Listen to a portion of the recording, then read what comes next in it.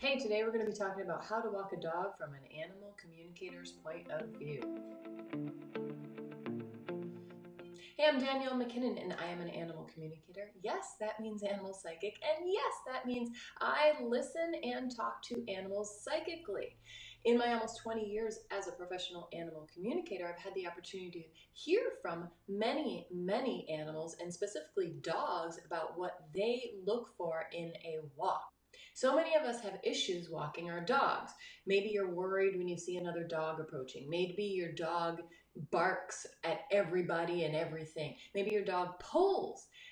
There's so many different ways. Oh, I know another one. Maybe your dog is too afraid to go on a walk. Whatever the challenge is, in my 20 years of being an animal communicator, I've talked to many, like tens of thousands of animals about what they want from humans. And I've talked to so many of those that are dogs who specifically are looking for something from their humans that they're often not getting. And this is usually where the problem arises.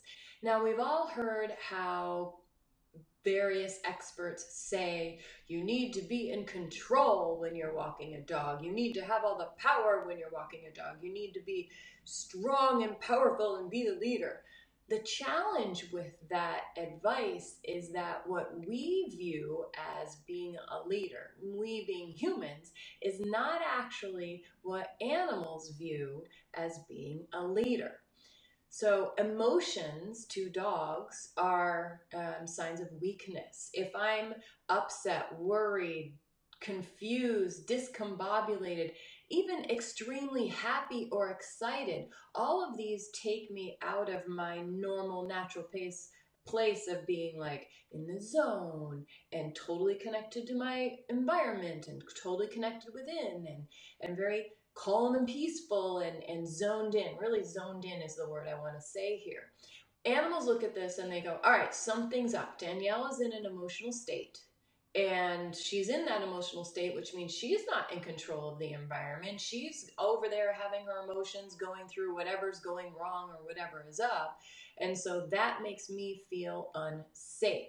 When I feel unsafe, I'm going to become aggressive. I'm going to become the protector. I'm going to hide behind her legs. I'm not going to want to go on a walk. Whatever the solution is to my emotionality on the walk, the different animals have different solutions, but those solutions that the animal comes up with, they end up being the problems that we have. We think that being a leader means control.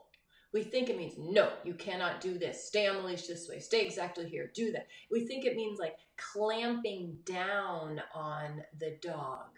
And because that's what it means to us as humans. If I'm going to be the leader of something, I'm going to know the ins and outs of the whole thing. I'm going to make sure everybody is in line. I'm going to be on top of it, and I'm going to correct them, right? I'm going to be like this the whole time.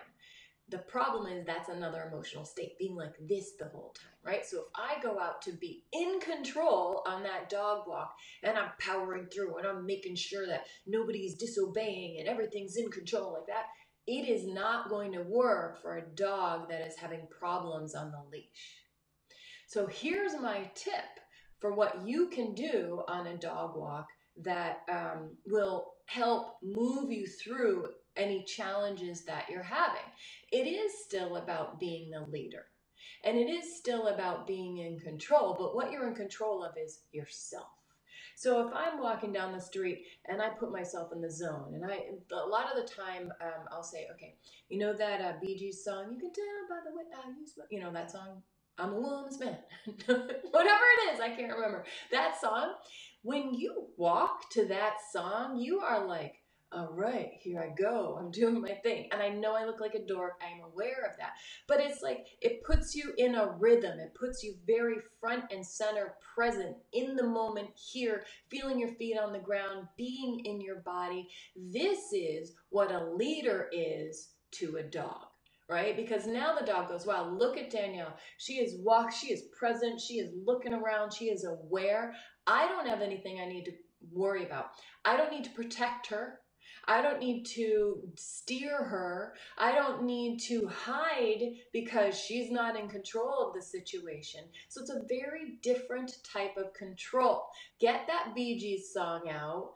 Sing it before you go out on your dog walk. Get yourself into that zone and be very present. And what you're going to notice is that not only will your dog react positively to you being in this zone, but the two of you will start being in the zone together, which makes for a completely different walk.